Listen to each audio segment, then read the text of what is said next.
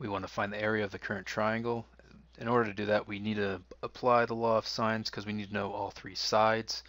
So we're going to start off here. I'm just going to write a squared is equal to 3 squared plus 4 squared minus 2 times 3 times 4 times the cosine of 30 degrees. This gives me a squared is equal to 25 minus 24, root 3 over 2.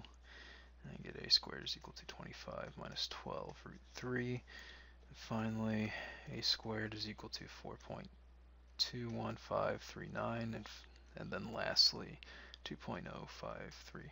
Okay, so now we can go ahead and we can find our s value. So that's going to be s equal to 1/2 2.053 plus 3 plus 4.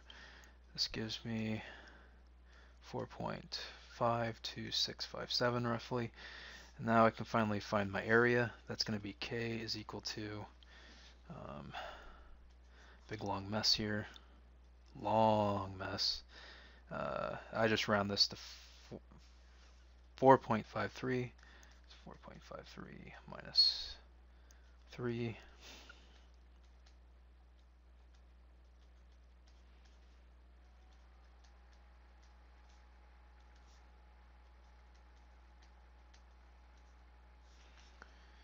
And this ends up nicely being 9, which means the k, or area, is equal to 3.